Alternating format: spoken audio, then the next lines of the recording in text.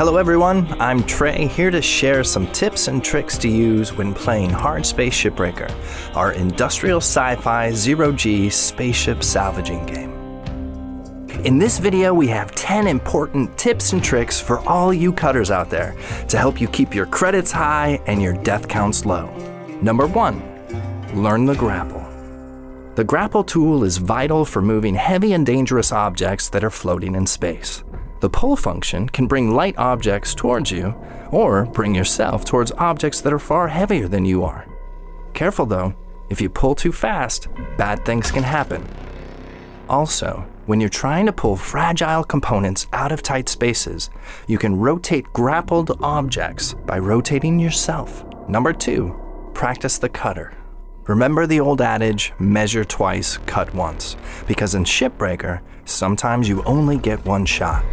The powerful split saw head mount for your cutting tool can quickly slice through large walls with its searing hot laser, but it can also damage valuable components and accidentally sever fuel lines hidden behind those walls. Your split saw can make both horizontal and vertical cuts, and you always have the option to switch to the stinger head mount when you're looking for more precision. Number 3, use your hands. Your hands are vital tools when navigating zero-G environments. Your magnetic gloves can be used to grab and hold on to metal objects and walls. Use them to stabilize your aim or cushion yourself from high-velocity impacts. Hands can also be used to carefully move and manipulate objects around in the environment, and come in handy when you're trying not to get sucked out of an airlock. Number 4, tethers. Tethers are an advanced upgrade feature for your grapple tool that pulls objects together once they're activated. Larger objects will pull smaller objects towards them, while tethered objects of similar mass will pull themselves together. Using multiple tethers increases the strength of the pull. So if you stack enough tethers together, all pulling in the same direction, you can move almost anything. Refilling your tethers does cost precious credits though, so use them wisely, especially early in the campaign. Number 5, atmospheric regulation. You will encounter some areas in ships that are still pressurized, and exposing them to a vacuum leads to a decompression event.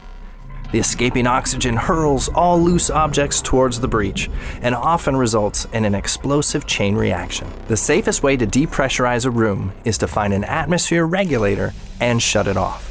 If that's not an option, try to find a safe spot to decompress the room yourself. If you're feeling creative, sometimes you can even use decompression events to your advantage. Number 6, power and electricity. A ship's power is controlled by a power cell or a generator, depending on the class of ship. Always take this into account when salvaging, because once you remove a ship's power source, many of its systems will begin to malfunction or shut down completely. Be careful when removing power sources. Like reactors, power sources become unstable as soon as they're removed from their casing and can damage nearby objects and overcharge any electronic equipment they come in contact with. Number 7, fuel and fire. Fuel pipes are safe to cut if you find a way to remove the fuel inside first.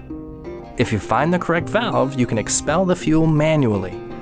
Or if you can't, there's always the option to perform some controlled demolitions to flush it out yourself. Use caution when making your cuts near ruptured fuel lines. Fuel leaks often create deadly gas clouds that can easily be ignited.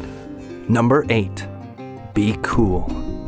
Coolant pipes and tanks can flash freeze walls and break fragile objects. Frozen surfaces can easily be shattered with enough force, making coolant tanks a great way to make large holes without the risk of setting everything on fire. In a pinch, seasoned cutters have also been known to use coolant sprays to extinguish fires. Number 9, picking the right ship. There are multiple ship classes with varying roles, all with different shapes, sizes, and configurations. The right ship can net you a bigger bonus if you know what you're looking for. If you require furniture to complete your next certification, small transport ships usually have a good number of passenger seats that you can salvage. If you're hunting for metal, however, large industrial cargo ships might be your best bet. Number 10, certifications and loadouts. Completing work orders is the best way to increase your certification level. which gives you access to new ship types as well as new tools and upgrades. While it's always a good idea to salvage the entire ship to maximize your credit return, even if it takes multiple shifts to do so, there may be times when you only need an object or two to complete your next certification and unlock that new upgrade you've been waiting for.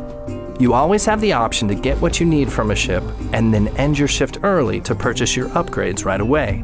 But be careful. LYNX doesn't like it when you waste precious resources and will likely dock your pay to discourage this type of behavior in the future. Thanks for taking the time to check out this video. And if you'd like to find out more about Hardspace Shipbreaker, you can join our community on our official Discord channel. Until next time, stay safe out there, cutters.